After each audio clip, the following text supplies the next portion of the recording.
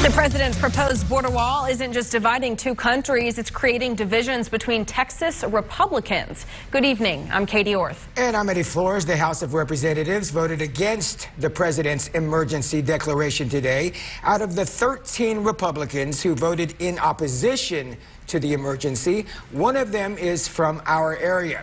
Big Two's Caleb Califano had the chance to speak with him today, and he has more from Upton County.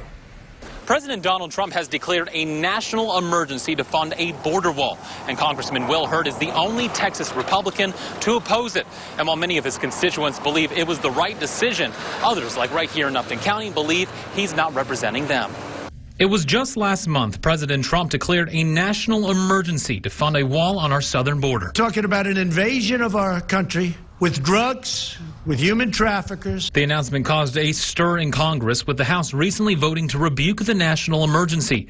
13 Republicans voted in opposition to the president, including Congressman Hurd, who believes there are other options besides a visible barrier to stop illegal immigration. We have to have the technology available to detect a threat, assess that threat, track that threat.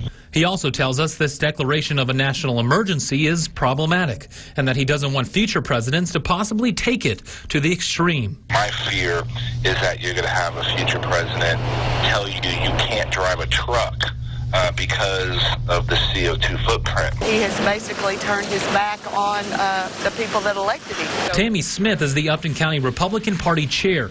She disagrees with the congressman and believes a physical wall is needed at the border. This is happening in our backyard. This is a national emergency.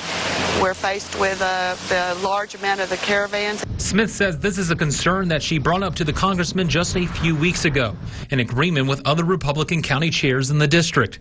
But Hurd tells me constant communication is the only way to get his message across. It's real simple. Do the right thing and explain to people what you're doing and why you're doing it.